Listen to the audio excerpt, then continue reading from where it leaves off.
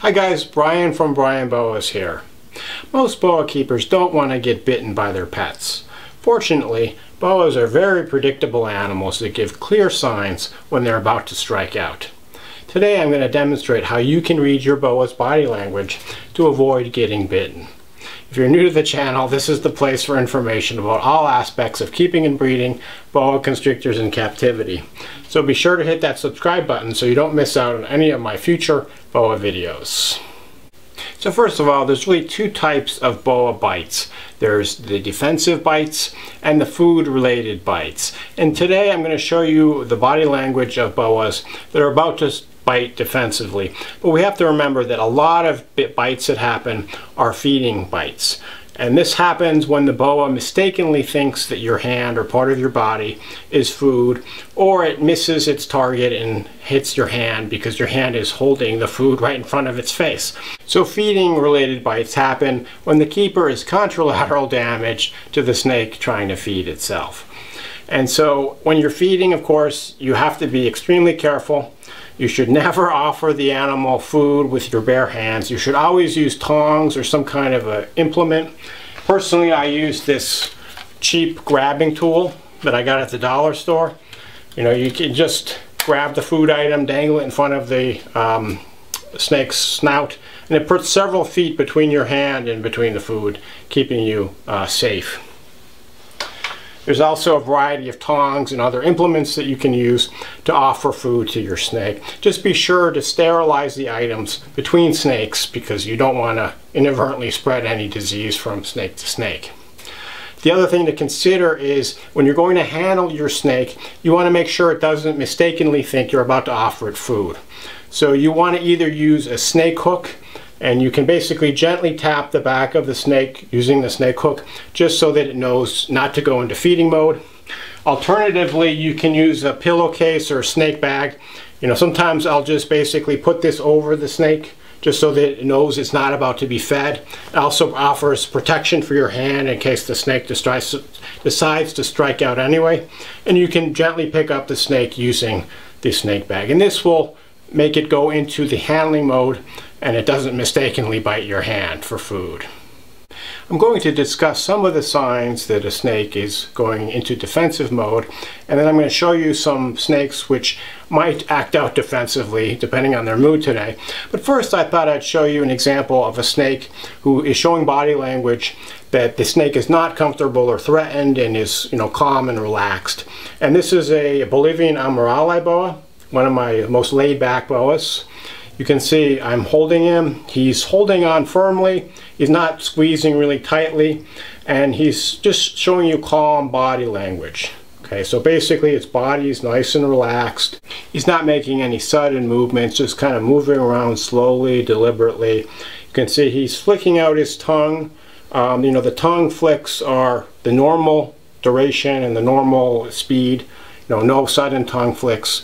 So just generally a relaxed snake. And once you handle a lot of boas, you'll be able to determine if your boa is giving the relaxed body language like this animal, in which case you can continue handling him or her, or if your snake is showing signs of defensive behavior, defensive body language, which might lead to aggression.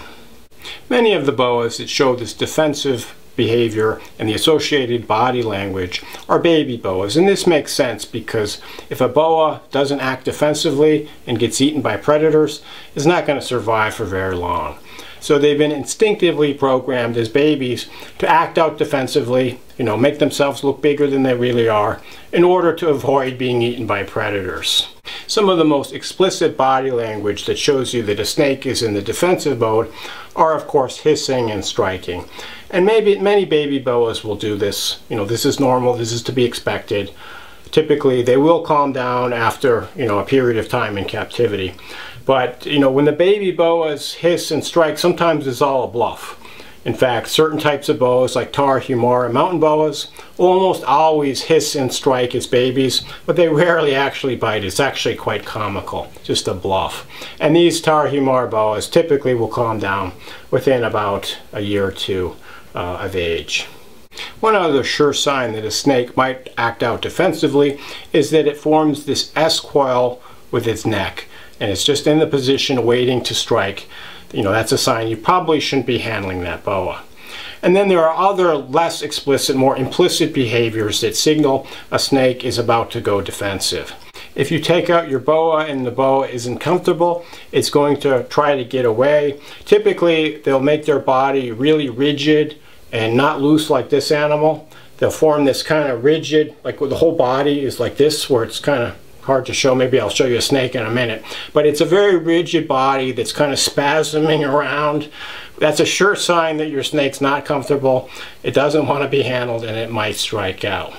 Another thing they do is they'll vary the speed of their tongue flicks. So you might see that the snake is sticking the tongue out for longer than normal, and it's kind of doing the slow motion with its tongue. That's a sure sign that a snake is about to go defensive.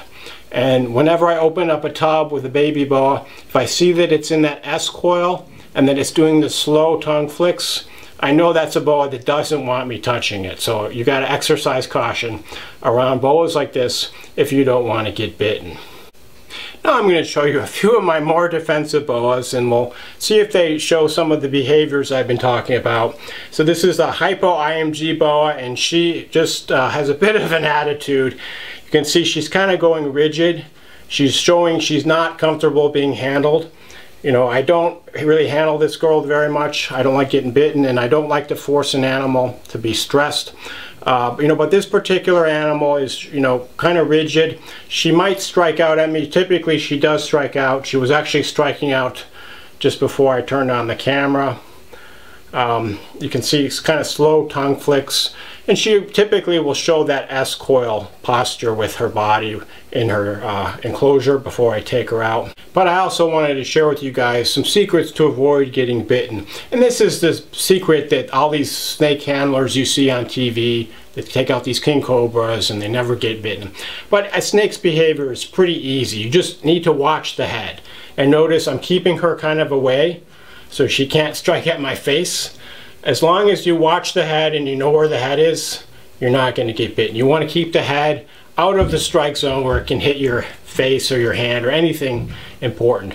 Also, notice how I'm holding the snake's head towards the camera away from me. Okay, you can consider a defensive snake, a defensive snake is like a loaded gun. Okay, you don't want to point it at anything that you care about because it might go off. So I'm holding her head away just so I can avoid getting bitten. And she's really starting to show she wants to go back. I'm going to put her back now. She's, you know, put up with the camera long enough, and hopefully she'll chill out in her enclosure. Here's another baby boa that definitely is still in the defensive stage. He typically strikes out at me. I'm, of course, holding him away from me. This is a Procalpo Peruvian boa born here last year. Beautiful to look at, but still a little nippy. So this guy, his body is kind of going rigid right now. He's just not as nearly as calm as the Amarale boa that I showed you earlier. You can look at his tongue. It's kind of flicking a little on the slow side. Just signs that he's not quite, you know, completely comfortable. So I'm going to keep him at arm's length here. You know, another thing that to note is that boas can definitely sense body language of the keeper, and you can see I'm getting a little nervous holding this guy. I just don't want to get bitten. He's probably picking up on that, you know, which isn't helping the situation. You know, but whenever you're holding a boa, try to stay as calm as you can, even if it is getting a little bit defensive, because they can read your body language. They're more likely to strike out at you if you are acting a little bit nervous. And actually, it seems like he's calming down a bit right now. So those were some younger boas that show defensive behavior. And as I mentioned, they usually do calm down with age. However, some boas do retain defensive behavior into adulthood. And this is actually a 7-year-old Suriname true red-tailed boa. Believe it or not, she's only about 4.5 feet long. She's just a very small Suriname. But this particular animal has always kind of had this nervous disposition, and she usually doesn't strike out at me, but when I take her out, she gets super squeezy and clingy, and she just doesn't show body language that she wants to be handled. You can see how she's really wrapping pretty tightly. Her body gets a little bit rigid. I get a lot of questions about why my snakes go up. There's actually a beam up here, so she's trying to go up and wrap around the beam and escape from me. But this is just generally body language that this animal is not comfortable. She doesn't want to be handled. You know, I'm going to put her back in a minute here. But all boas are individuals. Some of them, they're just not liking being handled. You know, and this is especially true with the true red-tailed boas. You know, there's exceptions to this rule, but in general, they're not as calm as some of the other boas, like your common pet store Colombian type boa, which is why in general they don't make as good pets, especially for people that like to handle their boas. You can see how rigid her body is, so I'm going to put her back so she'll be more comfortable.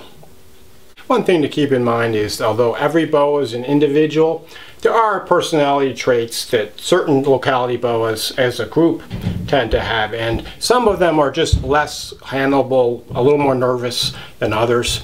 And one example of this are the Pearl Island Saboge boas like this one. In general, they're just less handleable. They move faster. They don't like to sit still as much. You know, they're beautiful animals to look at, but not as handleable, generally not as docile, although this particular animal is pretty calm. She's never bitten me. They just don't like to hold still as much as some of the other boas. So just something that is a characteristic of Pearl Island boas, that they're more likely to have these defensive behaviors. I'm going to wrap up today's video just by showing you guys another boa that tends to be really chill, just showing you signs of non-defensive behavior. This is an anerythristic Paraguana peninsula boa from Venezuela.